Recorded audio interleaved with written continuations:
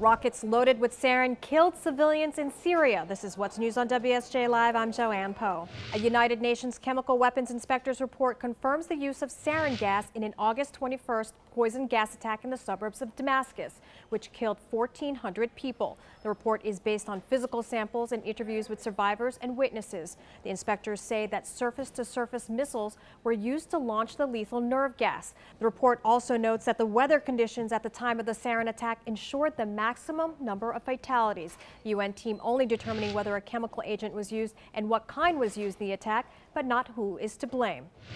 Washington, D.C. law enforcement officials say that a suspect in a shooting spree at the U.S. Navy Yard is dead. It's not known how the suspect died. Officials say the deceased suspect had a work history with the Navy, and it doesn't appear the incident is terror-related. Authorities are also looking for two other potential suspects, both male, who may be dressed in military-style clothing. Officials also say there are multiple fatalities, but the exact number has not yet been confirmed.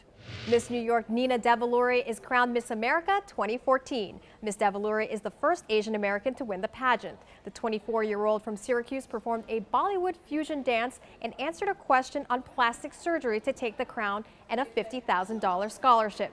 Miss Davuluri's win, however, spurring a slew of racist tweets as soon as that tiara was in place. Among the missives, an ignorant attack on Miss Davuluri for being Muslim, even though she's the daughter of Hindu immigrants. We'll keep you posted on all the latest news developments throughout the day and what's news on WSJ Live. I'm Joanne Po.